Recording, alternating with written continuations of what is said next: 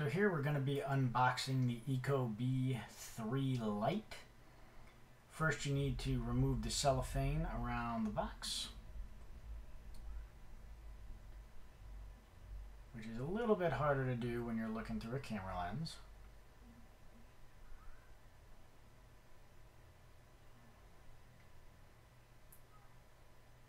Once we get it all off there, box pulls out from the side.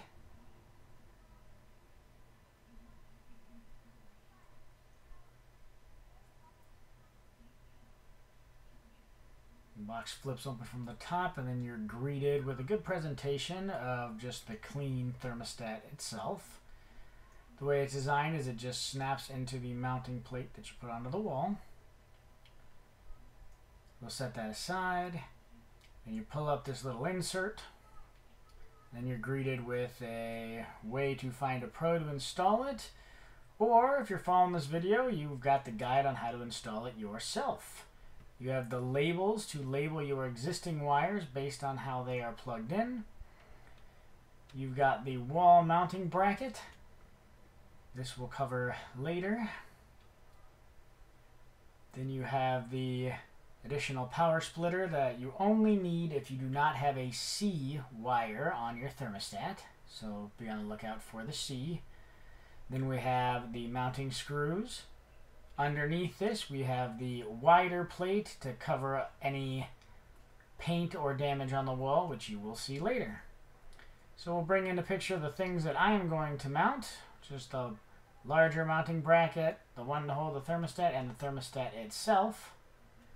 And now we're going to go over to the wall. So now we're over at my thermostat. This is my old first gen Google Nest thermostat. I'm just going to pull that off, reveal the wires. They're all colored and then have the letter that identifies them. So I went ahead and took a picture of this because I find it's always best to take a picture so you know where you started just in case something goes wrong. Then I go ahead and disconnect each individual wire, starting with the blue wire. Then once you've got them all disconnected from the thermostat,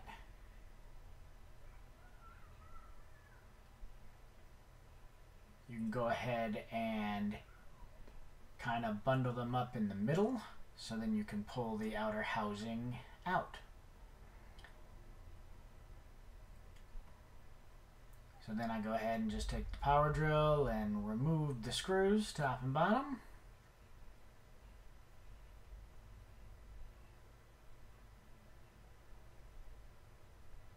And then this old Nest thermostat bracket just pops right off.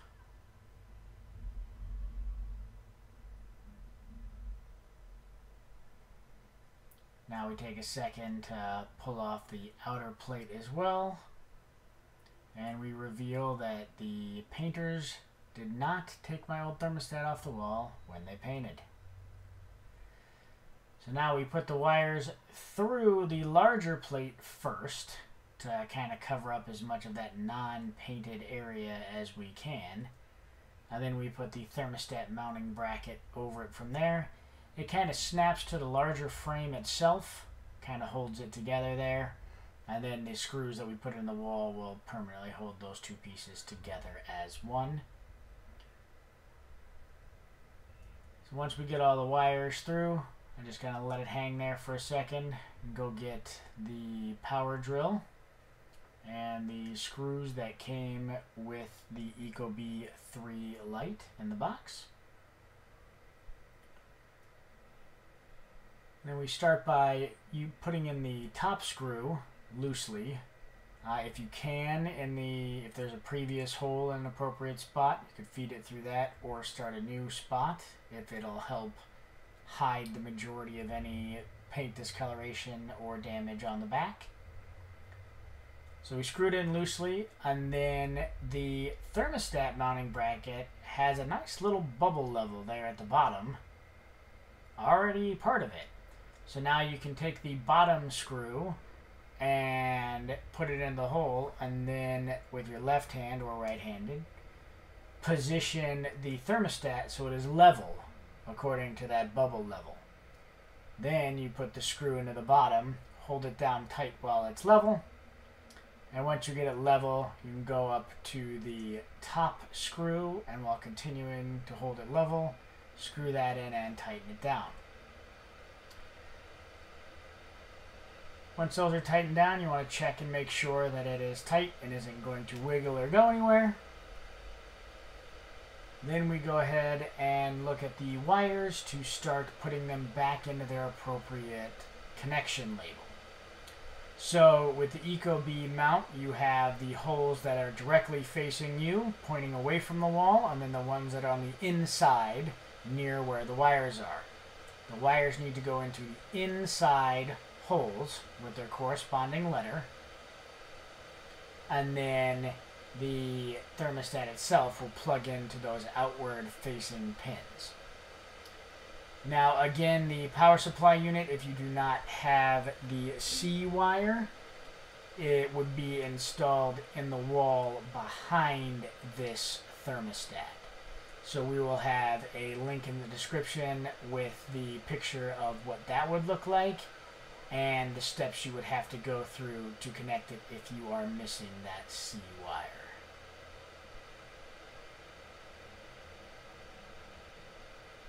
So we finish up putting all the wires in here, push them flush so they're out of the way of the thermostat.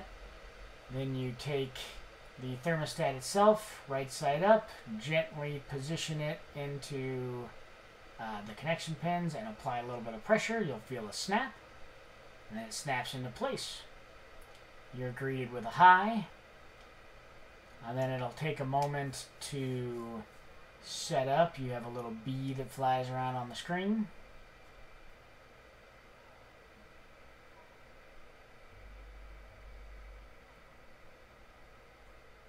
And you're greeted with the Ecobee logo.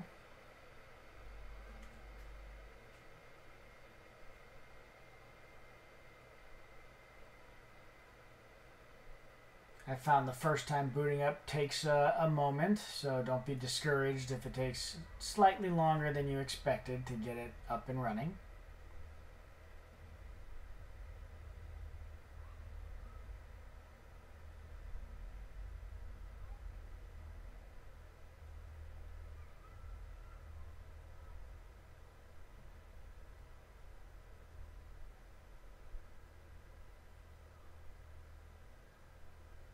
So we're going to leave it up and give you guys a real-time example of how long it takes for it to boot up for the first time.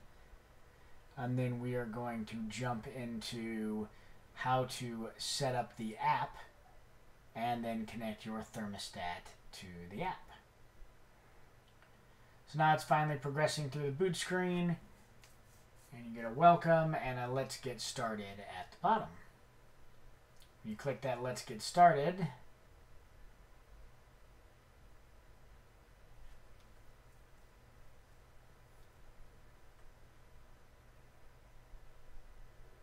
so here is the app. After you've logged in, you'll be greeted with a screen where you add thermostat, and then it's going to ask you if you've already installed it.